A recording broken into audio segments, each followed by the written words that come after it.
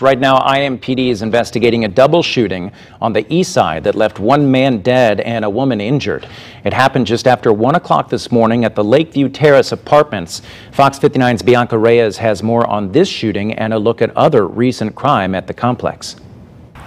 Good morning, Zach. Yeah, it was back in June when IMPD detectives responded to this same apartment complex, just a short 5-minute walk from where this morning's shooting happened. But this time it was for a double homicide investigation.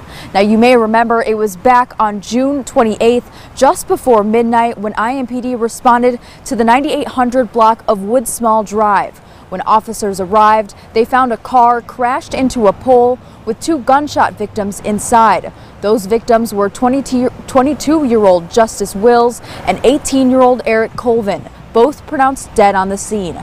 Flash forward to today, neighbors here at the Lakeview Terrace Apartments woke up yet again to another double shooting. This time, when officers arrived, they found an adult man and an adult woman with gunshot wounds. The male was pronounced deceased on the scene by Indianapolis Fire Department and Indianapolis EMS.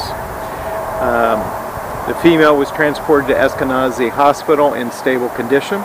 IMPD says there is no immediate threat to the area, but they do need the community's help in solving this crime. They're urging anyone in the area, residents or people who just maybe have driving by, to call Crime Stoppers at 317-262-TIPS. Reporting on the east side, I'm Bianca Reyes, Fox 59 News.